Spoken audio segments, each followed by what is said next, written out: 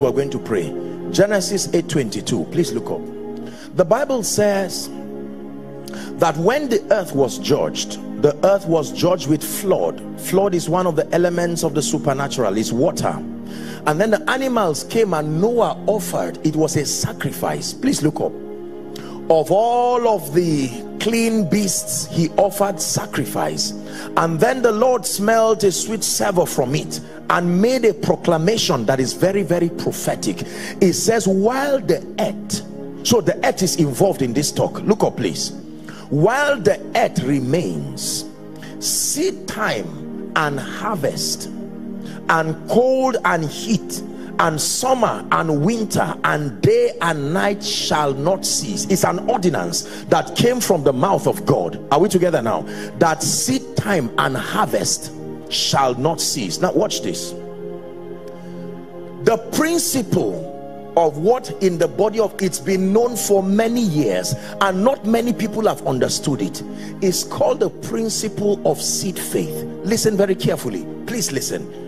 Great men like Oral Roberts and Kenneth E. Hagin and great fathers of faith, patriarchs who have gone transited in glory, they did their best to explain it as best as they understood. But remember, revelation is progressive.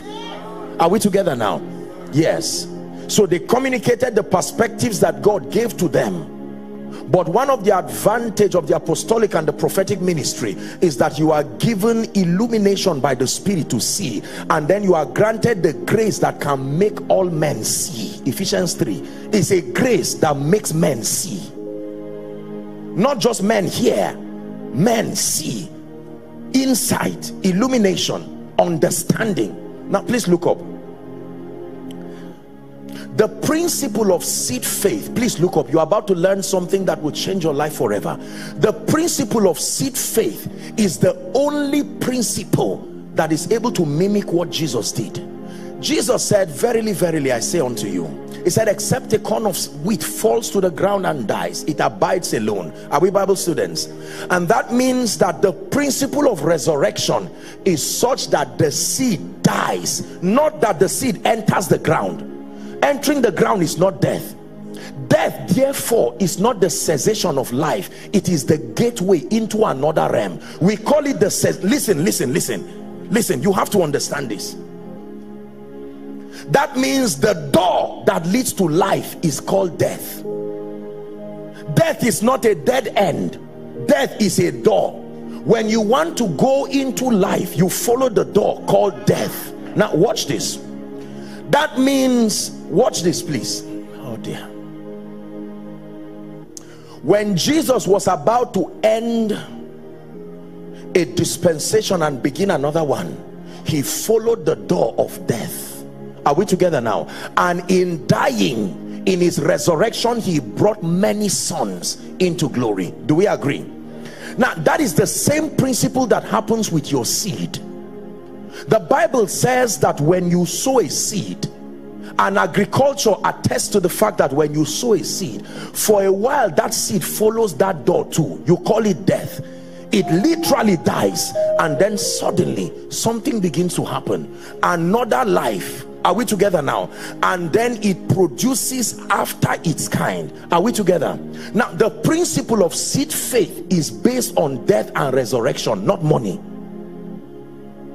That means whatever is tied to that seed, as the seed dies, it must die. Are you getting the point now? I can take everything in my life, my trouble, my pain, my frustration, and tie it to the seed.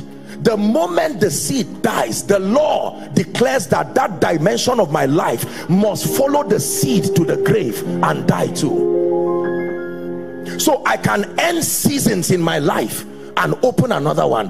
And the mystery here is found in 1 Corinthians 15. Please look at this, verse 38, that God is able to give your seed another body. This is still priesthood. I can end shame and not have more shame as a harvest. God can change the body of what died and make it laughter.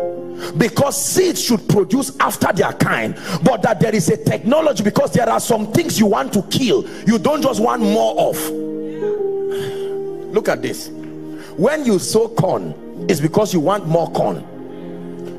Are we together now? When you sow rice, it's because you want more rice.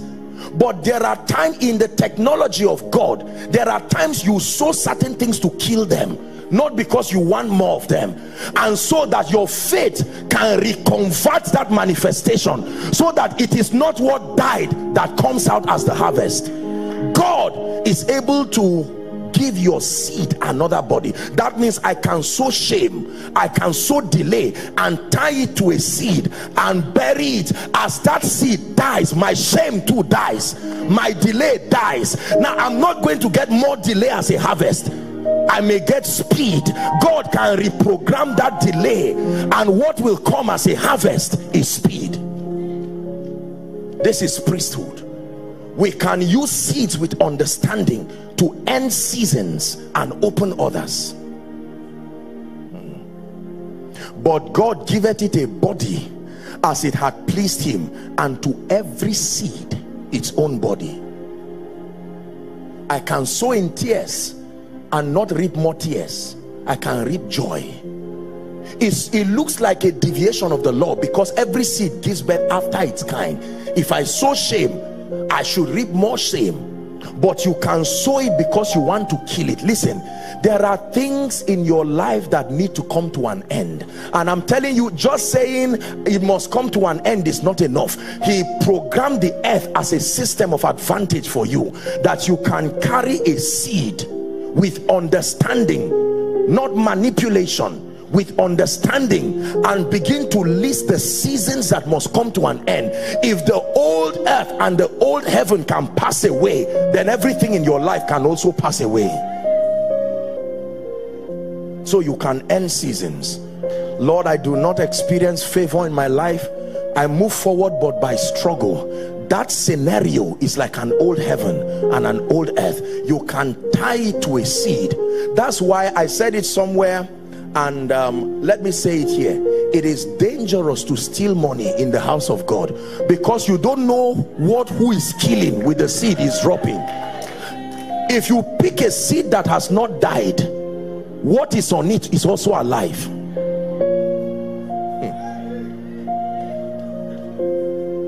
It's true.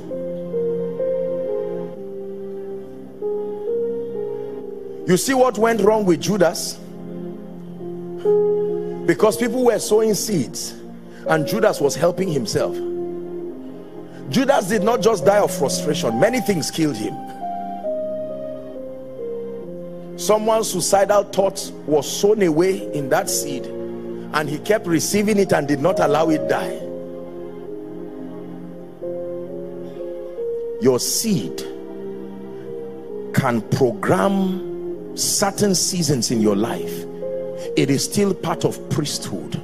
Now the challenge is that, because most seeds come as money, and so most people think that it is just a church manipulation to extract seeds from people. Now, respectfully speaking, I know that here and there sometimes people do not approach this subject of seed with integrity and all of that, but that does not mean that the principle is not true.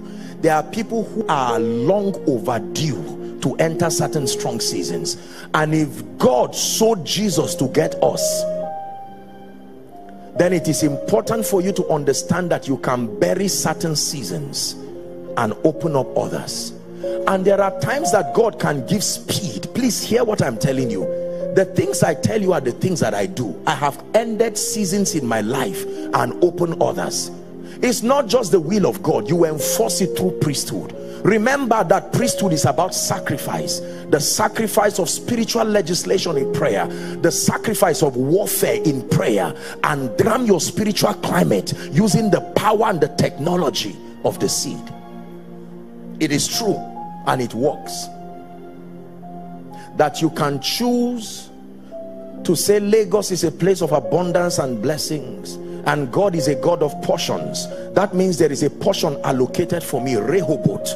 there is a space that has been given to me, but it is refusing to come. And so you can call forth all of the lack, the limitation, and tie them to a seed. As that seed dies, you start rejoicing because you are looking forth for the harvest. It works wonders